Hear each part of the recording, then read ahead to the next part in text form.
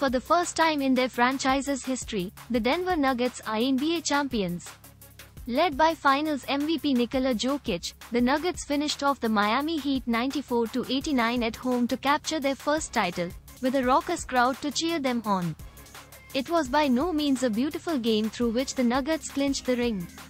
It was a rock fight of a game, with the Nuggets shooting 5 of 28 from three-point range and 13 of 23 from the free throw line.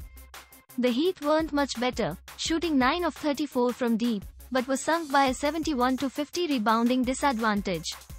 Even the officials had a brutal game, making a hideous call on a Jimmy Butler three-point attempt in crunch time and allowing it to stand. Unsurprisingly, Jokic was Denver's saving grace. The two-time MVP finished the game with 28 points on 12 of 16 shooting, 16 rebounds and 4 assists. "The job is done, we can go home now," said Jokic.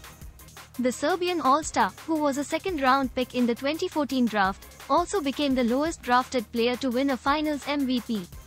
His teammate Jamal Murray was also superb. He averaged 21.4 points, 6.2 rebounds and 10.0 assists a game in the Finals after missing the entire 2021-22 season with a torn ACL.